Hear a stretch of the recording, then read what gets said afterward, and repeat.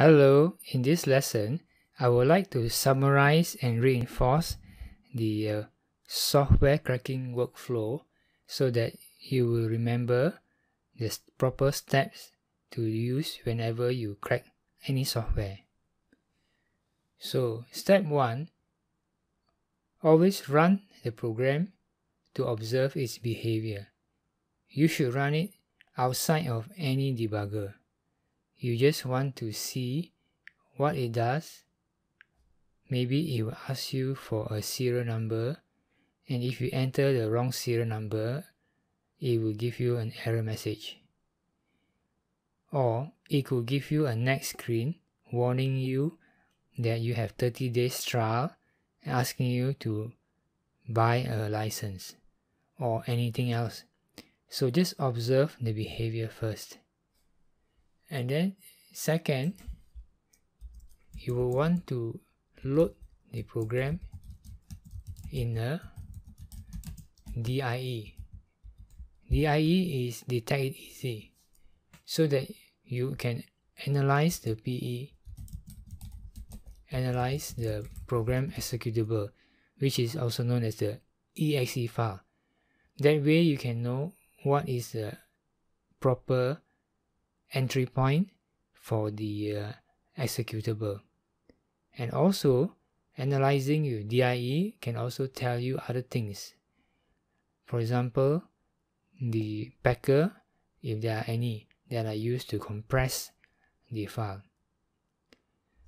Then the third step is to load the program in the x64DBG. And after loading the program in x64DBG, you will want to analyze the instructions and then try to reverse the jumps in order to avoid showing the bad message. The bad message here could be something like wrong serial number, or it could be something like which asks you to buy the license for the software.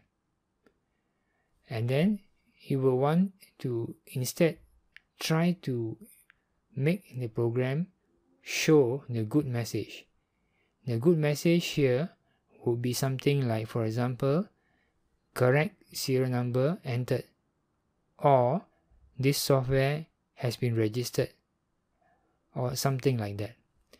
So you should try to analyze the jumps and try to reverse the jumps by playing with the ZF flag, the 0 flag. And then the step 4 is to search for a proper instruction to patch and to assemble a new instruction to replace the old instruction. The reason why we patch is because we want to make it permanent. Just modifying the 0 flag alone is not permanent. So that's why step 4 is necessary.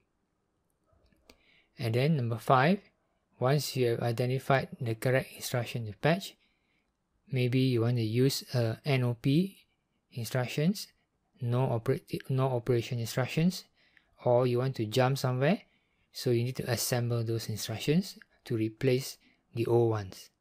After that, you can patch the file, which is number 5, and then load the new patch and test it, and then repeat it again from 4 and 5, 4 and 5.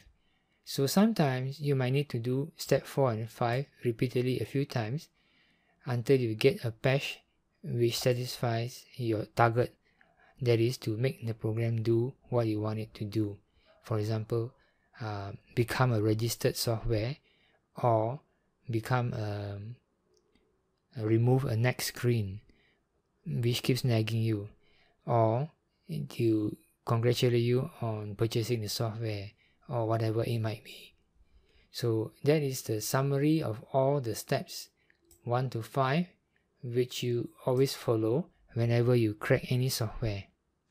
So that is all. Thank you very much.